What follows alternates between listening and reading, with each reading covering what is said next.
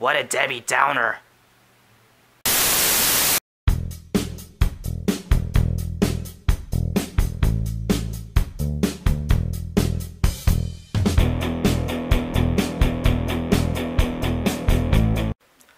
Welcome, fans and collectors. This is Marvel and DC 379 with another review, and today we'll be looking at Star Wars The 30th Anniversary Collection, Maris Brood from the Force Unleashed games. And I actually do have both games for my Xbox 360. Now, let's take a look at the packaging.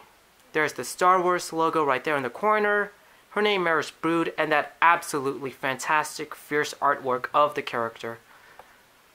30th Anniversary 1977 to 2007.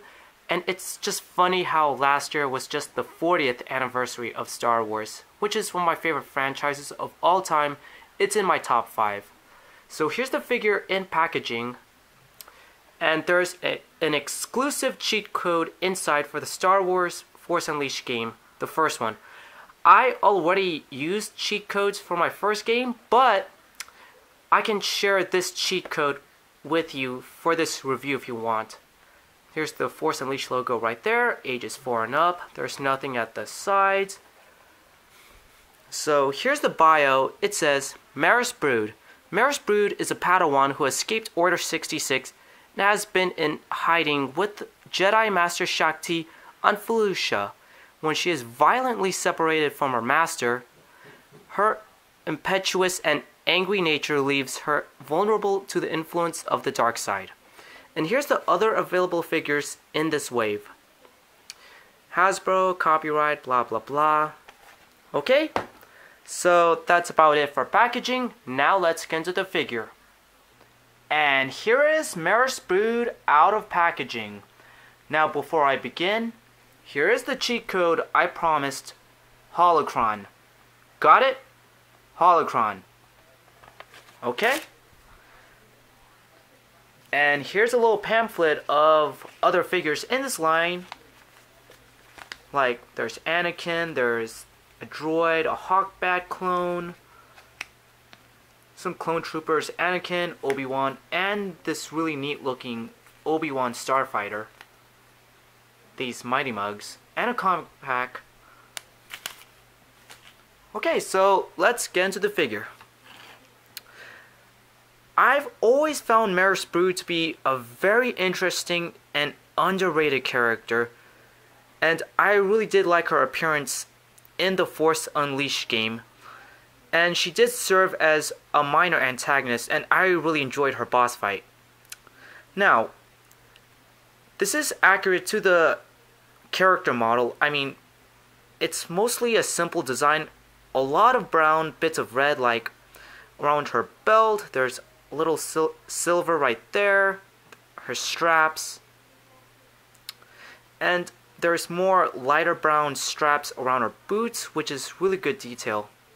So there's not a lot of detail with this figure, but that's accurate, and I don't mind that at all. Now let's take a look at the head sculpt. To be honest, it's very hit and miss. I mean, I really like the hair. That's the best part of the head sculpt, and the little horns because she is a Zabrak. However, her face, I mean, one of her eyes looks a little off center, and her lips are, well, not colored in all the way because she did have colored lips for her character model. Even the artwork of her package, if you saw the beginning of the video. But, oh well, there's nothing you can do.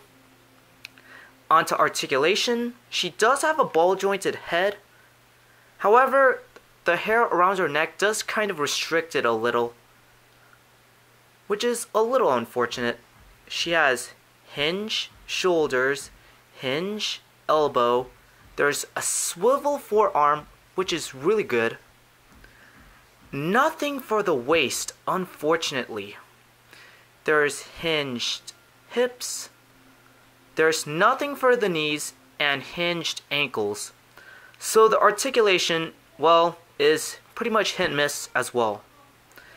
For accessories, she does come with this stand that says their name, Maris Brood, and it says Star Wars Expanded Universe. I love these stands. They're like little plaques, and you can see there's a peg. She has holes under her feet, so it's very easy for her to peg in, just like the star of the video. And she does come with these awesome lightsaber tonfas.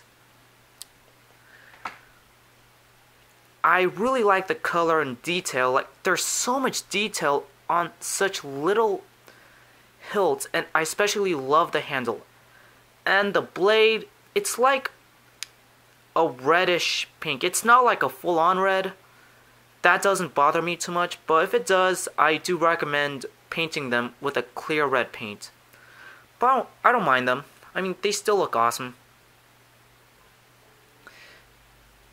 And with lightsaber tonfas, you can have much more unique poses than traditional lightsabers. Like this.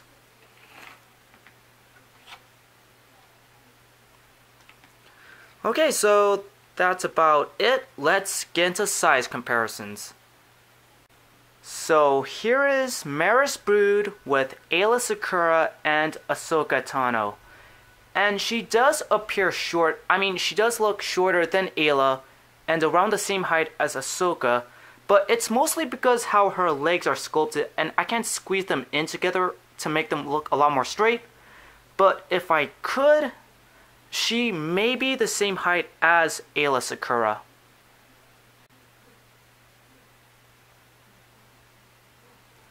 So my overall thoughts, if I have to be completely honest, this figure has many flaws, mostly regarding articulation. I mean, the head sculpt is very decent, or just the body sculpt in general, and the lightsaber blades, they look a lot more pink, or reddish pink at least, rather than red, but I feel like that's more of a personal nitpick if I had to be honest.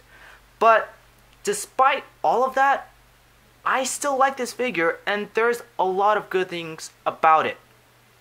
Like, the upper body articulation is still decent, and the sculpt is nicely done. Almost feel like a tiny statue.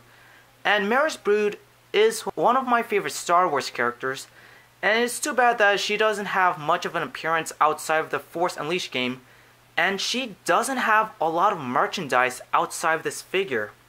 So if you are a big Maris Brood fan like I am, I still do recommend her despite her flaws, but it's ultimately up to you.